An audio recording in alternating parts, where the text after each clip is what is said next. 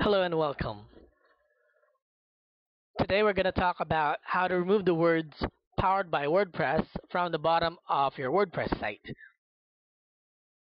The words powered by WordPress is located at the bottom of your WordPress site's page. It is also linked to wordpress.org. So on this video, I'm going to show you how to change the text and also how to remove the link to wordpress.org. Now on this video, I'm using the theme 2012 for my website or my WordPress site. So the steps outlined on this video will be applicable to themes like 2012, 2013, 2014.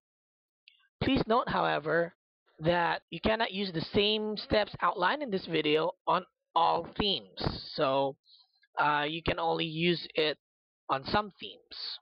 That's because the others are programmed or coded differently. So with that, let's go ahead. First, go to your dashboard, then go to Appearance, click it, then go to Editor. Now, when you're on this page here, you'll see on the right side we have several links. Look for the one that says Footer, click it.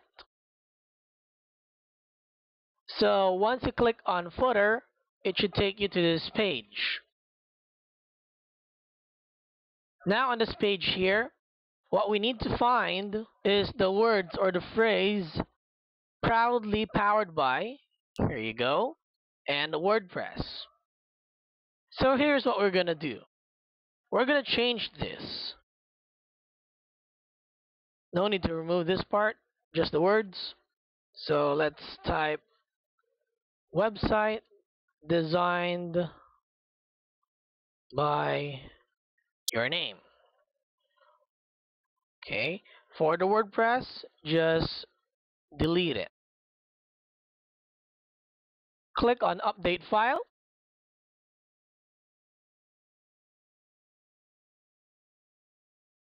Once you've clicked on Update File,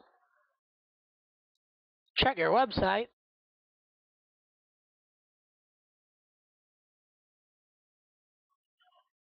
Then scroll down to that part. As you can see, it's now saying website designed by Ollie. It's not saying the words, or it's not showing the words proudly powered by WordPress anymore. So that's how you change the words proudly powered by WordPress to any text that you like. But as you can see, those words still has this link.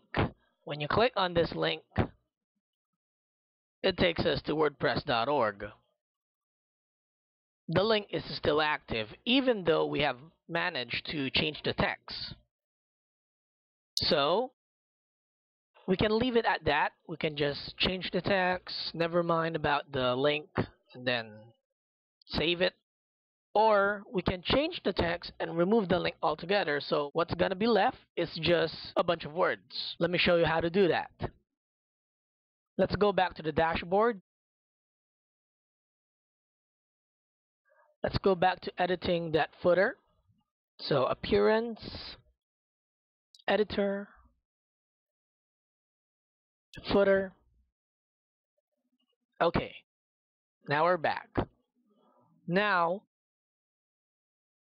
this part right here, where it begins with a bracket and then A space href, all the way to this part here that ends with bracket slash A bracket. This part right here is the link itself. As you have noticed, it has the words that we have edited earlier inside of it. Well, that's because the words are part of the link. So here's how we will change this to something that is not a link anymore. Please note that you only need to work on this part, no other. Because if you kind of mess up the other parts of this footer code, well, the website might get a little messy, or you might get an issue with the website. So please For the link, only work on this part, this highlighted part. Now let's proceed. So instead of ahref, we're going to replace this entire part right here with this. Type in a bracket, P, like paragraph, then close it. So another bracket, and then type the words that you like. Website designed by Ollie, and then type in another bracket, and then slash P, and then bracket. After that, click on Update File.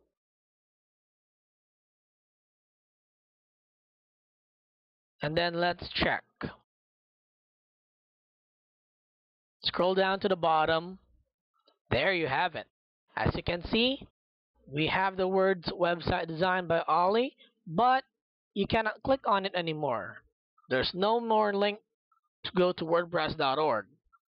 So that's how you do it.